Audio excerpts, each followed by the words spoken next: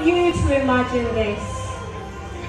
I want you all to imagine right now a 6'2" Jamaican gentleman, staunch in Christian faith, stood in a mosque with the congregation, gathering to pay their last respects to a man who lived, loved and cared for his 3 daughters in a country he migrated to with only a few pennies in his pocket.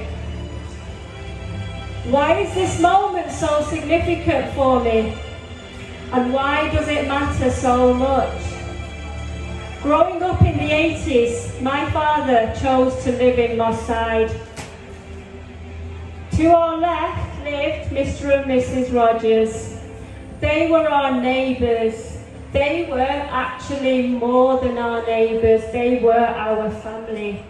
Today, 40 odd years later, they still are.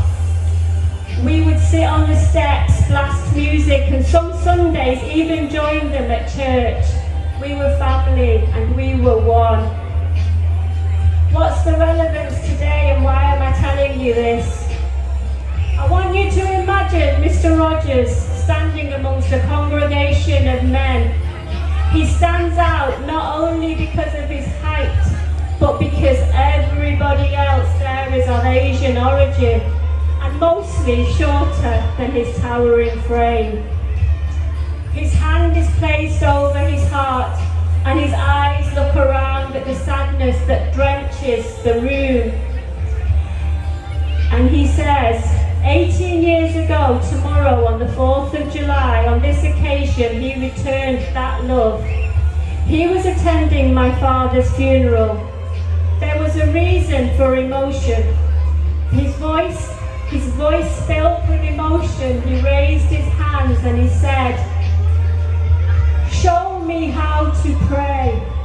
In the middle of a mosque, he said, "Show me how you pray," and proceeded to join in the funeral prayer in the mosque for my dad, just like the many times we had visited the church on the corner, sat in the pews, sang hymns, and joined our hands in prayer.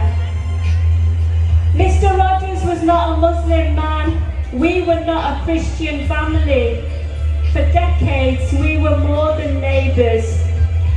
Why is it so touching that he crossed his faith boundary in the name of friendship? This was the sincerity, the love, the compassion that man shared with my father and wanted to repay by praying with us. And why do I share this story with you? The idea of race and equality is often centred on regulations, legislation and rules. My father and Mr. Rogers didn't have rules. They shared love and human connection that transcended colour, race, creed, background and heritage. There were no consequences for them to fear, and there were no barriers to their unity. Their driving force was humanity, love and respect.